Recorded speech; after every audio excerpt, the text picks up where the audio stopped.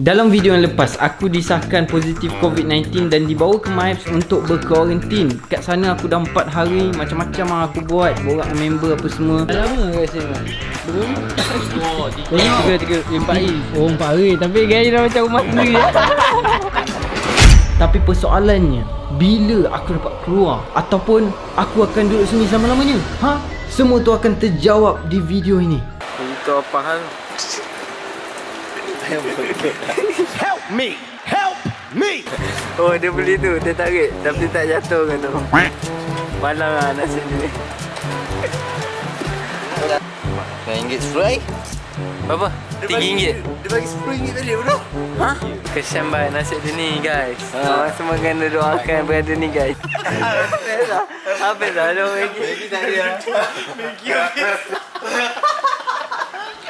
Begitulah kehidupan aku di sini. Kacau orang apa semua, buat kawan. Tapi satu hari tu aku jalan-jalan, tiba-tiba aku ternampak ada orang tengah tengok video aku. Tak sangka bai dia tengok video aku. Abang ni tengok video kita lah bai. Dia lari tu. Dia jenis yang paling betul. Orang takut tu.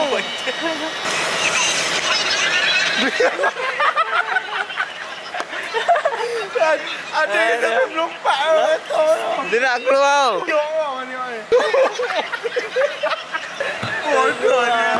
Tahu saya bawa sikit macam bola kat sini Malam-malam ni kita bosan-bosan, kita nak buat konten sikit. Kita main Ome TV. Hey bro. Ni kepeng ni. Apa dia cakap tadi? Lancau? Melancau. Viral dia cakap apa? Dia cakap apa? Teriang. Perempuan jumpa lelaki dia sikit. Apa tu nak cari siapa lah? Tadi kita orang tak kena skip pun. Muka tu elok sikit. Cuba senyum sikit. Senyum. Baru handsome senyum. Kalau kau tak nak kena skip, jangan pakai baju tidur, pakai coat. Buka baju. Kau buka baju ke payung. Hello bang. Sebelah kau tu YouTuber. Kau ni? Siapa YouTuber? Kepeng. Aduh. Hey. Kenal. Kau relax ya. Aku beritahu mak aku. Kau relax. Oi. Kepeng.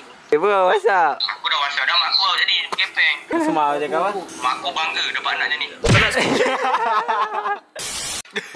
Hey. Screenshot je. Hai kak. Abang tu. Aku dah cakap abang. Aku ingat pakai telekong tadi. Kena konti jangan gembira pula. Doktor cakap kalau stres-stres lagi sakit. Orang positif ke negatif? Duduk sini takkan negatif. Duduk sini semua positif bang. Abang jaga mana bang? Aku kat main lah. Hai? Serius lah? Main mana? Main mana bang? Ya main mana bang? Main banyak bang. Tak ada. Kantoi opai. Okay abang, first time yang saya tengok polis tengok YouTube saya. Boleh tahan kau punya ni Tak, rakam ni saja-saja je lah. Boleh mak ayah tahu awak main Umi TV. Jangan. Kita orang kuarantin. Abang kat MIPS juga? Oh ni kat MIPS juga ke? Banyak lah pakai. Masa bila bagi rak tu mak? Oh, nak bantu ke? Umur berapa kak? Umur 20. Wih, sebaya siap. Asal muka kau tua? Kena balik lah. Kan? Pelik kan? Oh, ni simptom COVID lah aku rasa. Oh, saya kena maintain. Sebab ni lah, dia ni lah. Dia ni yang jakitkan kita orang. Benda kalau kau kawan dengan orang semua jakit, dia bahaya tu. Oh, tu lah kau jakit. Kau sikit gambar YouTube kau make sure sebelum apa. Jahat siap. Korang ni tengah kuarantin ke? Kuarantin kat mana? Kat hati awak lah. Ini bukan yang jaga kita ke? Bukan. Ini bukan apa kepeng tu. Confident, keting kan tu. Keting. Yo, what's up guys? Kepeng. Bapak. Dengan kau punya video. Thank you bro.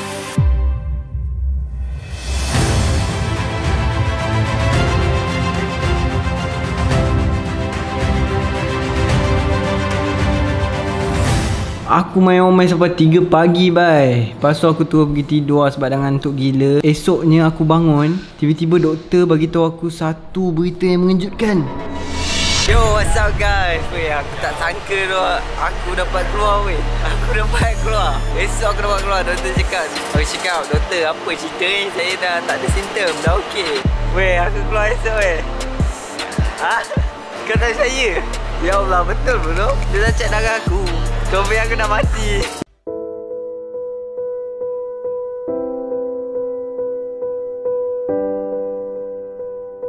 Kita dapat keluar awal member jealous. Kaki ni boleh balik awal ni. Oh, tengok nama lah untuk kau esok. Cari nama orang bro. Wish. Aku excited ni. Nak tahu aku keluar ke tak? Kalau tak ada aku buang lah ni. Okay guys, sebelum kita sambung video, aku nak bagi tahu kat korang berita gembira. Sebab apa? Sekarang ni aku tengah buat promo 10/10 dekat IG shop aku, Fox Gadget. Promo ni memang diskaun banyak gila lah geng. Contohnya Airpod V2 yang dulu aku jual 130, sekarang ni aku tolak RM89 sahaja sekali dengan postage pula. Airpod Pro pula RM99 sekali dengan postage. Bukan setakat harga murah. Kalau korang beli sekarang, korang akan dapat sekali dengan free casing.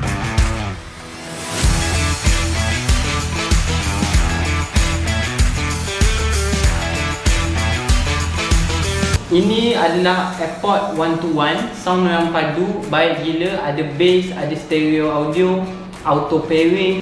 Memang berpatutan lah. So kalau korang nak dapatkan, korang boleh tekan link dekat bio video ni untuk WhatsApp kita orang. Okay, jom sambung video. Aku excited ni. Nak tahu aku keluar ke tak? Cari dia. Aku nak buang kalau tak ada oi. Buka. Mama tak ada, Caca ada.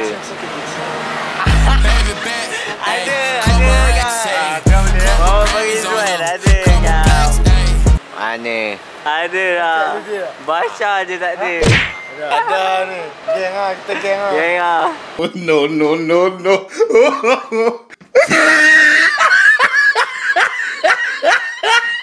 Tapi kan, aku macam sedih lah. Aduh, nak tinggalkan tempat ni. Aku dah mula sayangkan kawan-kawan di sini lah geng. Aku mula sayang ni. Aku mula sayangkan ni. Aku mula sayangkan tu, yang ni. Semua aku sayang bye. Bo, aku keluar esok bo. Kau sayang ni kan, sedih kan kalau aku keluar. Kau sayang dah sayang aku kan. Ha? Padahal dia sedih kan, kita dah keluar kan. Puan tu, dari sini Apa? Tolong aku mampu. Talak kat aku lah. Talak kat dia sendiri mah ni. Bye, siapa? So saya nak keluar. Ha? Itu gembira. Jadi frontliner eh? Ha? Jadi frontliner. InsyaAllah. Happy je kau nak balik esok. Happy lah. The next day. Hari ni masa untuk aku balik rumah. Abang. Hai.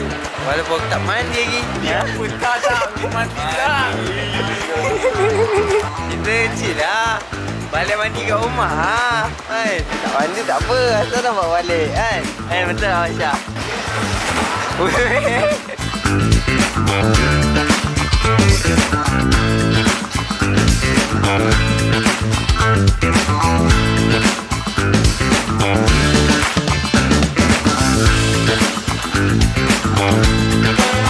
kau balik sekali? Kau balik sekali? Balik sekali tak? Kan kau Caca? Buka lagu raya Balik kan? Balik. Ramai kat keluar hari ni? Ya, balik. Bawa keluar. Hey boy. Balik dah boy. Nak balik. Bye keluar. Bye. Miss you. Bye. Merepot dah kat dalam ni. Bye. Bye bang. Cuba buka Thank you. Okay bang. Terima kasih bang. Saya buat video. Google Map. Bukan Google Map je, vlogger. Aku ikut drama aku dulu. Drama bertajuk Mak Appsku pulang. Aku pulang. Cintaku pulang. Okay guys, sekarang ni aku tengah ambil gambar surat ni. Sebab apa? Yang nak ambil kita lepas ni Ifan, member aku. So kalau kena goblok ke apa, dia boleh tunjuk. Kalau korang masuk My Apps ni, mostly diorang ambil guna ambulans. Tapi dah balik, korang balik sendiri lah. Bukan tak? Aku tak pasti lah ni fokus ke tak. So, doktor cakap time aku balik ni, aku dah boleh jumpa orang dah apa semua. Sebab apa COVID ni dia macam ni tau. Bila kita kena COVID, kita kena karantin. Sebab apa? Antibody kita yang akan lawan COVID tu. Normal 10 hari lah kalau antibody kita okey. Kalau kita baru baik daripada COVID ni, 3-4 bulan kita takkan kena COVID lagi. Itu yang doktor cakap kat aku lah macam tu. Aku tak tahu kenapa macam boleh kena balik lepas tu. Mungkin sebab antibody dah tak kuat ke apa ke. Dia dah tamat tempoh kan. Itu dia. Kawan kita dah sampai. Kita sanitize dulu. Oh, mana? Oh, sanitize macam tu Styler tu. Ini sanitize ke ubat nyamuk tu? Kau jangan main azab. Lama tunggu. Aku tadi lori langgar aku pula. Lori langgar kau? Kau boleh geng dengan dia. Lori langgar. Nak try macam best lah. Keluar elok dia ni kena.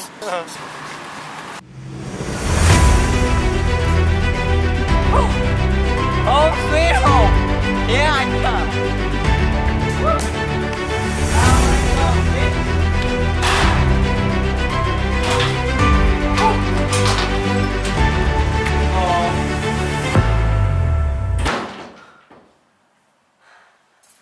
Rumahku, syurgaku. I'm back, baby. Akhirnya aku dah pulang ke rumah. Betul lah orang cakap tidak ada tempat yang lebih selesa daripada rumah kita sendiri. Tak siapa nak marah aku joget ke apa. Aku boleh buat apa yang aku nak. Yang paling penting, aku dah bebas geng.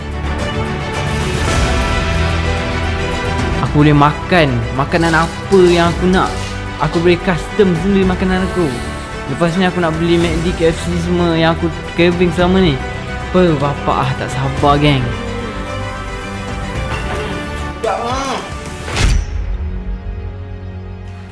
Aku jalani hidup aku seperti orang normal biasa. Tapi aku rasa kosong.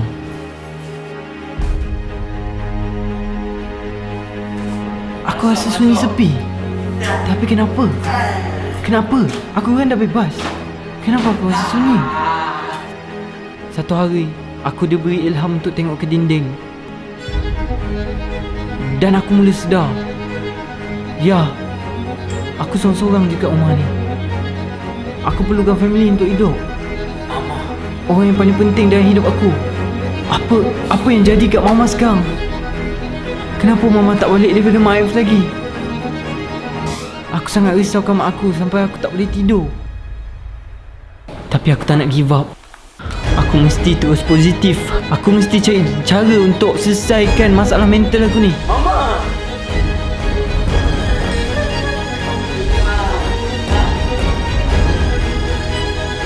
Tapi aku rasa plan aku tak berjaya guys. Tak ada apa yang dapat gantikan mama, walaupun bantal busuk kesayangan aku sekalipun.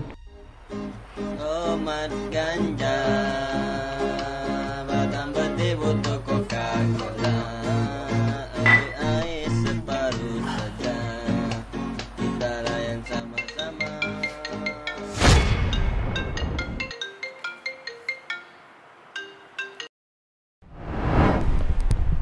Hello? Mak?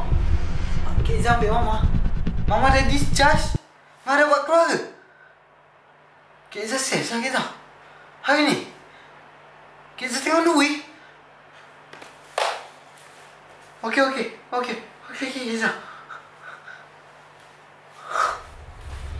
Geng, tadi akak aku call mak aku dah balik weh. Mak aku dah balik, aku tak tahu bila tapi akak aku tengah ambil mak aku sekarang.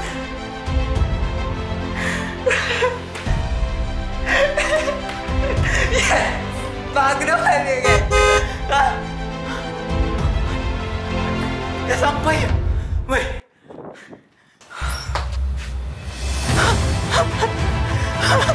Mama. Keza. Berhenti. Keza. Mama, mana mama? Mama. Alhamdulillah. Alhamdulillah, selamat sampai ke rumah. Doktor cakap apa mama? Doktor? Cakap okey lah, dah sihat. Dah sihat? Lepas tu mama boleh keluar? 6 hari mama balik sana. Oh, 6 hari. Bersyukur lah Mama selamat. Mama tahu tak, pagi betul bosan Mama tak ada. Apa pengalaman Mama duduk sana? Kawan-kawan ramai kawan-kawan? Ramai lah Ha? Ramai lah kat sana. Semua jenis kamcing ah. Tapi orang banyak yang duduk belah-belah hari tu ada. Oh, ada belas-belas hari ah. Orang-orang kat luar sana makcik nasihatkan supaya semua jaga diri, jaga OSP. SOP. SOP. Walaupun kisah COVID aku berakhir dengan happy ending, tapi kita kena ingat, dekat luar sana ada seorang ibu yang kehilangan seorang anak, ada seorang anak yang kehilangan seorang ayah, dan ada seorang suami yang kehilangan seorang isteri. Walau macam mana pun kisah hidup kita, percayalah pasti ada orang yang sayangkan kita. Hargailah family korang selagi mana diorang ada. Kalau tak ada sesiapa sekalipun, percayalah Allah mesti ada dengan kita.